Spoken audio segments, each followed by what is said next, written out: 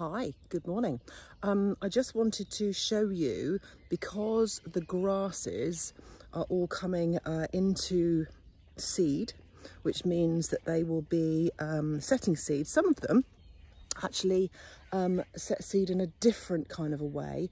They grow obviously all their seeds and stuff, but they also need to send out their pollen so that they can be they can fertilise other grasses. It's very, very clever. Because they don't have flowers, flying pollinators generally don't visit them because there's nothing to entice them in.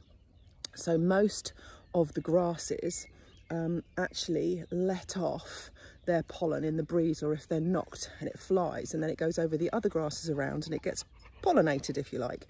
And it's very, very clever.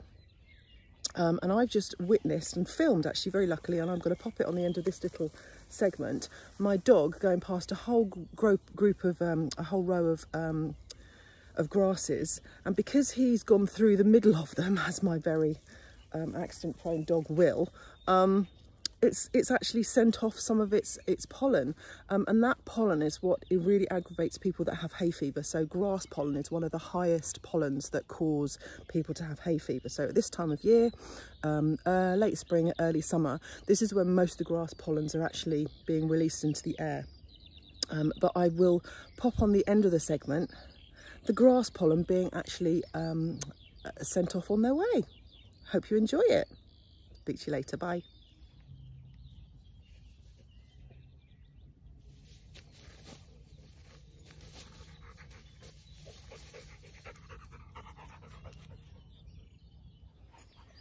Wow, what did you think of that? That was amazing, wasn't it? It's not often that you actually get to see a whole cloud of grass pollen actually being produced, because what's happened is I'm actually walking my dog quite early in the morning, and that pollen has got ready to go, possibly from late last night over this morning, and it just needs the slightest little touch and it will go. So the amount of animals that will go past that this morning, and the amount of people that are walking, that grass pollen will be going probably only first thing in the morning, and then it will run out. So actually to get a grass pollen flume that you've just seen is actually quite unusual. Well, it's not unusual if you get up and go out in the mornings and if you head for the right kind of grass.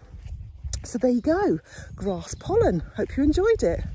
I will see you later. Bye bye.